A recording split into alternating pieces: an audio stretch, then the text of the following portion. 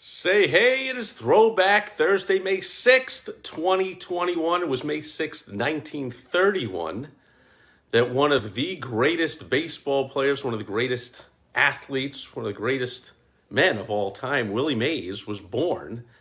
Turned 90 today. One of my childhood heroes right there is an autograph photo. When I was a kid, went to a printer and blew up a photo of my three favorite players, Hank Aaron, Willie Mays, and I don't remember the third one. And I glued the photo to a piece of cardboard, put it in an big envelope, put a bunch of stamps on it, and then folded another big envelope in there with stamps on it, and wrote a handwritten letter to them and asked, would you please sign this and put it in the enclosed self-addressed stamped envelope and send it back. And these two did, Hank Aaron and Willie Mays, that personally hand-signed it. The third one came back with a stamped signature on it. And that's why, for the life of me, I don't even remember who that third player was. I just tossed it. I mean, stamped signature, who needs that? But not only did Willie Mays sign it, but check it out. To Steve, best wishes, Willie Mays. How do you not love that? Willie Mays.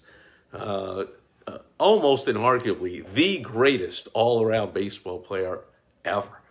I mean, they judge baseball players, they call them 5 tools in baseball.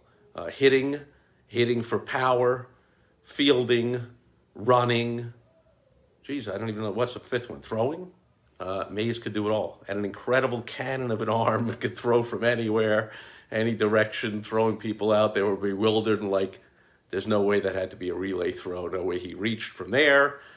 He was known to play such a shallow center field and steal base hits away from all kinds of people because he was so fast going back that nobody could hit it over his head and go back there. And he did make the most famous catch in all of baseball history in the 1954 World Series off Vic Wertz of the Cleveland Indians, play known as The Catch, in the spacious Polo Grounds, which was like, I don't know, 500-something feet to dead center or whatever, and he was typically playing shallow and ran all the way back full speed and looked over his head and caught the ball. Come on now, don't be ridiculous. Could he run for speed? I mean, he would lead the league in stolen bases. At the same time, he was hitting 50 homers, leading the league in batting average, hitting 350. I mean, this guy hit, if you don't know baseball, just understand that he hit over 300 for his career, I think 302. At the time he retired, he was 3rd all-time in home runs behind Babe Ruth and Hank Aaron with his 660. Played his entire career with the Giants, first in New York, and then when he moved out to San Francisco, until last year, 2 years really, of his career, 72 and 73, with the New York Mets, including his final playing when the Mets made the World Series in 1973. And I remember that due to an injury, they put him in center field, I think, in game 1, even though, come on now, give him a break. He had, played for 25 years or something. This guy was a shadow of his former self, and, he was kind of stumbling and bumbling out there in center field and falling down, but he was there playing center field in the World Series in 1973. Oh, yeah, so think about it. Born in 31. He was 42 years old. And I know, Tom Brady's had all whatever and this and that, but man, not only was Mays, everyone has their own physical conditioning, but Mays had an issue with passing out a lot. I remember Mays was going to the hospital once in a while for passing out in the middle of games. And he said, that's because I give my 100%, I give my all on every play, every minute of every game. I love the game, love it more than anything. One of the greatest ambassadors of the game, one of the greatest ambassadors of all the sports. Unlike a whole bunch of modern athletes, he never said a word about politics or race, even as the civil rights movement was raging. He said, look, I'm going to do what I do best, which is play baseball. And I think that's best for everybody, paraphrasing. Willie Mays, you just can't say enough. I will say that, as with a lot of ball players playing golf on their off days, he would play golf at a course near where I went to high school, in Fort Lee, New Jersey, and where I happened to caddy. And I do remember the day that, everyone would say, I never saw him play, but everyone would say he would just blast the crap out of the golf ball, no kidding. And, little timer. Got to get back to work. And I remember the time I was came off the first tee and was looking in the woods for a ball that my guy that I was caddying for had hit on his second shot, and sure enough, I picked up a ball, and what did it say on it? It said "Say Hey, 24." Now, over the years, unfortunately, I don't know where that ball went, because how awesome would that be to have "Say Hey, 24" right on it? Undoubtedly, it was his tee shot, nearly at the green, like 300-something yards away or whatever. And that was his nickname. Little trivia here. His nickname was Say Hey, the Say Hey Kid. Not because he would walk around going, say hey, as a lot of people think, but simply because he would say hey a lot. Like, he would say hey. Hey you, hey this, hey everybody, hey let's play, hey whatever. So he was saying hey and became known as the Say Hey Kid, the guy that would always say the word hey. He did not, according to everyone, did not walk around saying the phrase, say hey.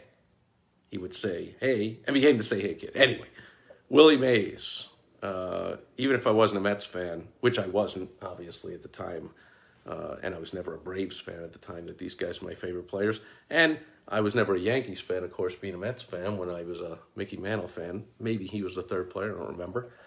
But happy birthday, Willie, 90 years old, still bringing a smile to anyone's face, just thinking about, if you never got a chance to watch Willie play, I mean, you got to be able to go onto YouTube or somewhere, and there's got to be videos, because this guy was just amazing. And in fact, now that I think about it, first baseball game my dad ever took me to in 1965 in Shea Stadium in New York was the Mets against the Giants. And I believe that Willie McCovey hit a home run that day, and Willie Mays hit a triple.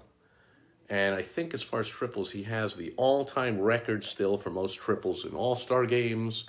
I think, last I checked, he has the record for most home runs in extra innings in the history of baseball, 20-something. Like, he's up there in the top 5 or top 10 in so many categories, still to this day, even though he hasn't played for basically 50 years.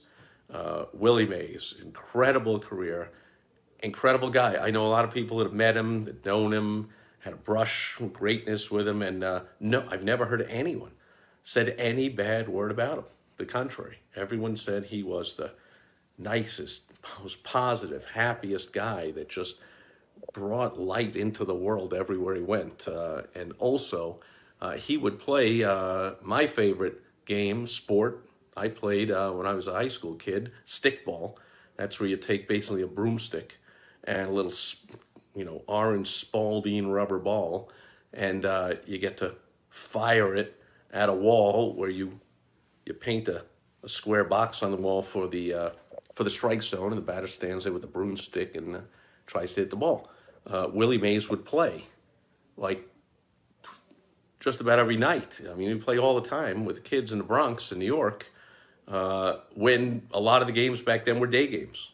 So at night, when the kids came home from school and his game was on, he'd come out and he'd play, and they said nobody ever hit a stickball. I bet you can find videos of him hitting stickball. Like, nobody could ever hit a stickball further than him. He'd hit it like, smash the ball like, 2 blocks. They were like, you couldn't play far enough back. The kids could not play far enough back when Willie Mays came up. I mean, he could do it all. And most of all, like I said, just bring a smile to my face. I hope he brings a smile to yours. Never a better all-around baseball player than the Say Hey Kid, the one, the only, the great Willie Mays. Happy birthday wherever you are, and best wishes for many, many, many more. And that'll do it for Throwback Thursday. Over and out. Bye-bye.